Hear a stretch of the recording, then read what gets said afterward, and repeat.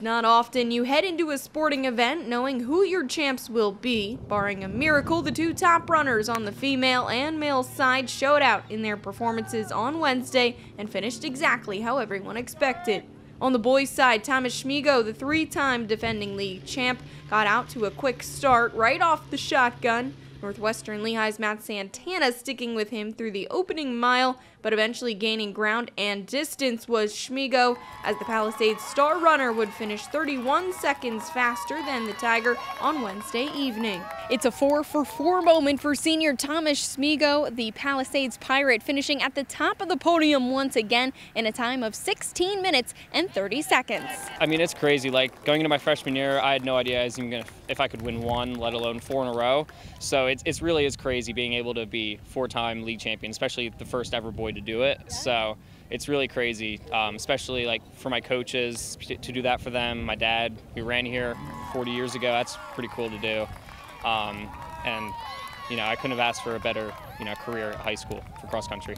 On the girls' side, Virginia Kraus has dominated in more than just her own league, becoming one of the fastest runners in the state, just recently finishing fourth in the Paul Short run.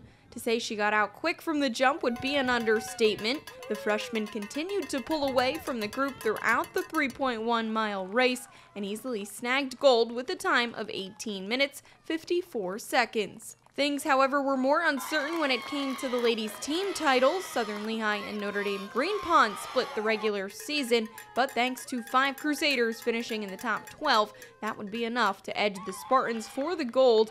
Freshman Ella Schweitzer and junior Catherine Coons took 4th and 5th respectively. I mean, it's literally everything I've been waiting for since freshman year.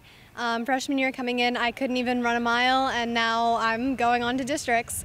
The entire team did so wonderfully, and I'm just so proud of everyone. And on the boys' side, a tight one for the meet gold as well. However, it's Northwestern Lehigh repeating as champs with 64 total points, Palmerton finishing behind them at 71. Nice to win as a team even after losing a bunch of seniors from last year.